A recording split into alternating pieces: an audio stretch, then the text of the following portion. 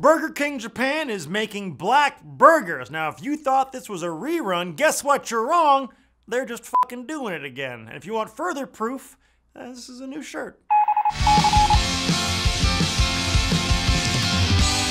Hey guys, it's your old pal Noah Gluten. Now, the last time we talked about Burger King Japan on this show was to talk about their new item, the King Dog. Or was it the King Dong?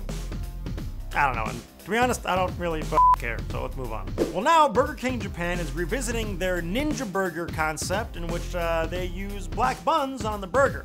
Also, Black Buns is the nickname for our producer T. She also will respond to the name Hot Cans, although she will respond by punching you in the face.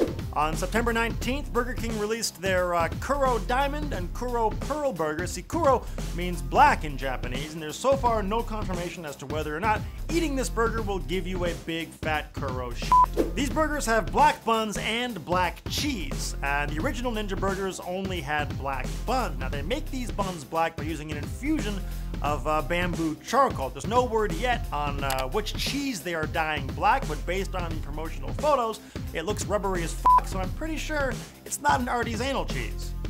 Artisanal. No, it's artisanal. I think I got it right the first time. The burger patties have extra black pepper in them because, you know, it's fucking black. And then they use squid ink in the sauce to foreshadow the Kuro diarrhea that we have not yet been able to confirm will very most likely happen to your body. The Kuro Diamond has lettuce and tomatoes and all that vibrant crap on it, but if you think that the Kuro Diamond's kind of like the Bryant Gumbel of black burgers, then you want to get yourself the Kuro Pearl Burger, which is just the black stuff and a burger patty. And if you want to complain about the sensitivity of that joke, go ahead and write your letters to T, because she wrote it. And I'm clearly very white. Let us know in the comments section if you think these burgers sound exciting, or if you think they sound like a dumb publicity stunt. But chances are you're probably not in Japan, so it may not be that relevant to your daily life. And a shout out to Andreas Rosendahl for shooting us this story, even though we already kind of knew about it. But whatever, hey look, we said your name. Aren't you excited? That's it for us today, guys. I'm Noah Gluten. Make sure you subscribe to Tasted for brand new inflammatory racial jokes about food right here on the Food Feeder.